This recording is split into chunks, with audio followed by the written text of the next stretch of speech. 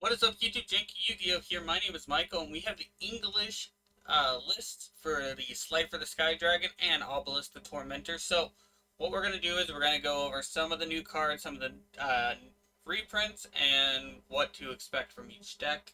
And then we'll also have a new trap card to talk about as well. But, anyway, let's get on to it.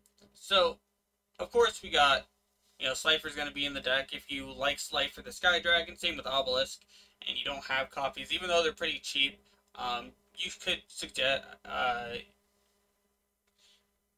but anyway, you can pick these decks up and get them. Soul Crossing, Thunder Force Attack, Ultimate Divine Beast. So these are the new cards right here that are coming out. Soul Crossing is in both the decks, I believe. Yeah, Soul Crossing is in both the decks. Thunder Force Attack and is in the Slifer deck because it pertains to Slifer. And Fist of Fate is in the Obelisk deck because it returns to Obelisk.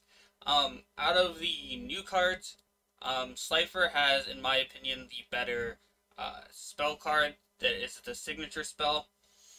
And Obelisk has the better new angel, which is the Tellus versus the Angel 01. So, to give a quick rundown of what each of the decks are and what they're trying to do, as I read over some of the cards that I, didn't know off the top of my head, Slifer's deck seems to be more about summoning tokens so that you can tribute the tokens for Slifer the Sky Dragon. As an Obelisk seems to be more about special summoning from the deck. Granted, it's a very slow way. They're all very slow ways of doing it. Also, another thing is that Slifer's deck seems to be has a lot of cards that Yugi played, like Breaker the Magical Warrior and stuff like that. Whereas Obelisk has just mainly cards to help you summon him. I think Obelisk's deck is more tuned, if that makes sense, than Slifer's. I might be wrong. Who knows?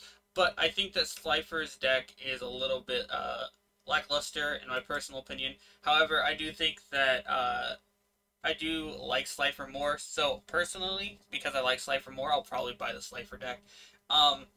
Next up, what are some notable reprints? Well, there aren't actually a ton. Electromagnetic Turtle isn't like the worst card ever, but it's not necessarily exactly the most expensive card. So there's that. Reactor Slime is in this, and Reactor Slime is pretty good for the deck in general because it summons out 2 tokens, and then you contribute to summon to get a Metal Reflect Slime. That way that you can get a Egyptian Slime God, which unfortunately is not in either deck, but it is important to say if you want to, you should pick those cards up if you do want to play a Slifer or Obelisk deck. That's the way to do it. A very, very important reprint, and it comes in both the decks, is Harpy's Feather Duster. So Feather Duster is getting reprinted in this, and this is the English, so we are getting these confirmed for the TCG. So Harpy's Feather Duster getting reprinted is pretty big, because right now I think that card is still sitting around like $15, $20, and having access to a common version, which will probably drop the price to around $5 or something like that, is really, really good. Also, this deck has a lot of the Layer of Darkness cards, so if you maybe missed that deck, and I know that deck is kind of hard to find nowadays, you can get at least, Layer of Darkness itself, so that's something to keep in mind. You do have some of the other God support, like the True Name and all that, but this deck also does have Card Advance, and Card Advance lets you look at the top 5 rearrange, and it gives you a normal tribute, another tribute summon. So that's another thing also that this deck has going for it. This deck is all about summoning tokens and trying to get out Slifer. The bad side is I don't think, besides the True Name, which Card Advance helps with, and everything is there's not really a way to get to Slifer. Um, a card that should probably have been in here, and it's not expensive either, is Mound of the Bound Creator. That card probably should have also been in here as well, because that will protect Slifer and all of that.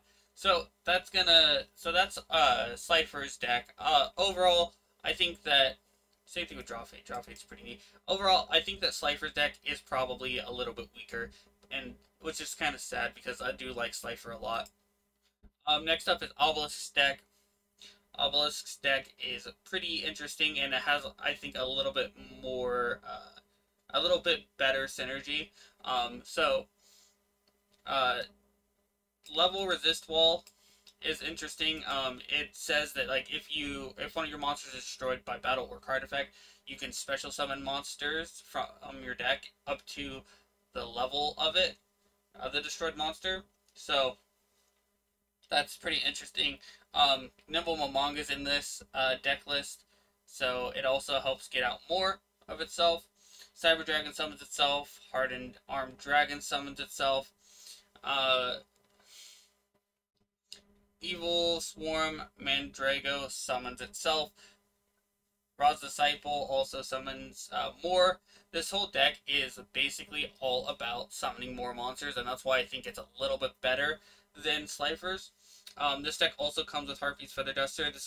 This also has a way to search it as well, search Obelisk because of the Gizmex. This one right here, if it's normal or special summoned, you can, I believe, discard a card and then search a monster whose attack and defense are the same, which Obelisk has 4,000 attack and defense. So the Gizmex do work well with Obelisk. That's another thing he has going for him. Also, Obelisk can be Monster Reborn. So can Slifer too. And that's why both the decks have Monster Reborn. Anyway, this deck also doesn't have Mound of the Bound Creator, which I think is a waste. However, this deck also has Forbidden Lance, Chalice, and Dress, which are all pretty decent cards. This deck has Drowning Mirror Force as well, and Call the Haunted. So this deck has more ways to summon and special summon their monsters, and I think that makes the Obelisk deck a little bit better for getting him out. I think that overall, these decks are interesting, and they're definitely more for the casual player. So if you like the Egyptian God card decks and all that, if you like Egyptian Gods and all that, or you want to just play, with your friends, and, maybe you and a friend both pick up one of each, and then you play against each other, that could be fun. That's something you could do. If you actually wanted to build an Egyptian God card deck, I would suggest, and make it as competitive as possible, I should say, I would suggest building around Ra. Ra's support is a lot more cohesive than the other ones, but if you want to build one around these two, I would suggest using some of the Ra support and going from there. And buying the cards individually than actually buying these decks, because these decks aren't very good in terms of like competitive wise, but as a casual standpoint, they are pretty cool. And Harpy's Feather Duster is a very good reprint.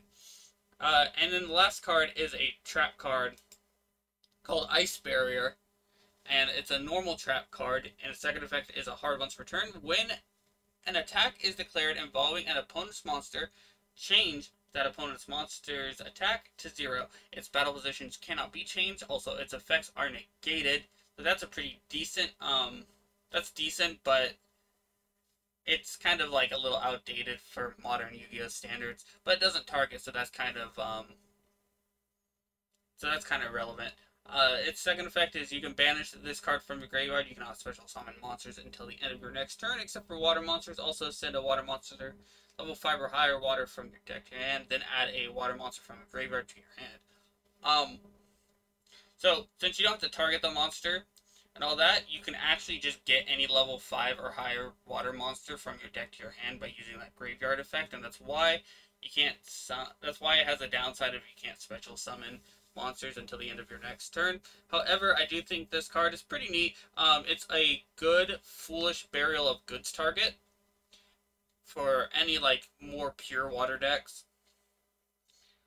I do like the second effect a lot. Or the first effect is the second effect is really powerful. The first effect is okay. It's not like it means it's just like it's not the worst card if you draw it. So overall, this card's fine. But anyway, you guys can tell me what you think in the comment section below. Do you like this trap card? And are you excited to pick up the new Egyptian God card decks? I'd love to hear from you.